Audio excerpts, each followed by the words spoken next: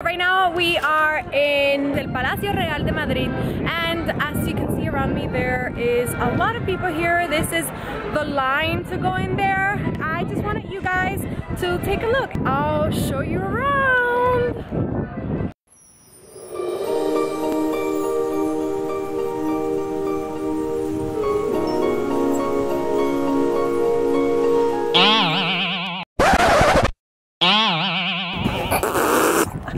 You okay? Did you get that on camera? Of That's course. definitely going.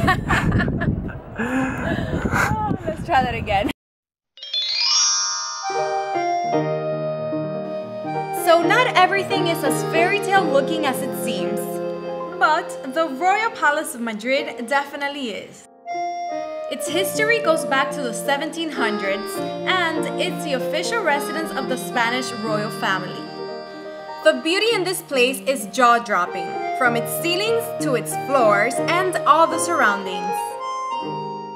Even though the family no longer resides here, the palace is maintained in excellent conditions. With over 2,500 rooms, it makes it the largest royal palace in Europe.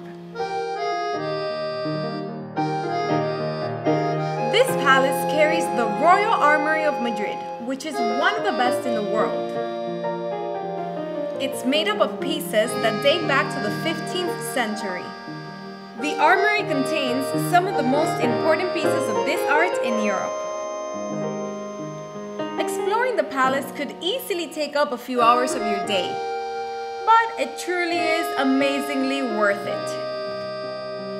As always, I want to thank you guys so much for watching and keeping up with my vacation adventures. Please go ahead and give this video a thumbs up and comment down below. And don't be shy to subscribe. Oh yeah, and check out these pictures of the Sabatini Gardens, which is also part of the Royal Palace.